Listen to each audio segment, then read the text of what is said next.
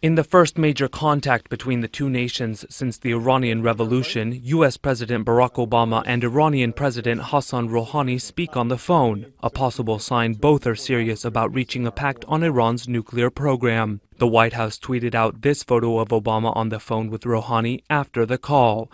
The Twitter feed believed to be Rouhani's released this photo of the Iranian president on a plane following his conversation with Obama. Just now, I spoke on the phone with President Rouhani of the Islamic Republic of Iran. The two of us discussed our ongoing efforts to reach an agreement over Iran's nuclear program. I reiterated to President Rouhani what I said in New York. While there will surely be important obstacles to moving forward, and success is by no means guaranteed, I believe we can reach a comprehensive solution. Earlier this week, Obama hoped to meet with Rouhani while both leaders were in New York for the UN General Assembly, but Iran decided a meeting would be too complicated. As president, Rouhani is the head of the government but has limited powers.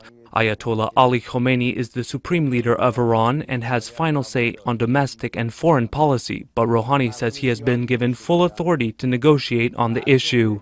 The International Atomic Energy Agency has long struggled to strike a deal with Tehran to enable it to resume a stalled inquiry into suspected nuclear weapons research in Iran.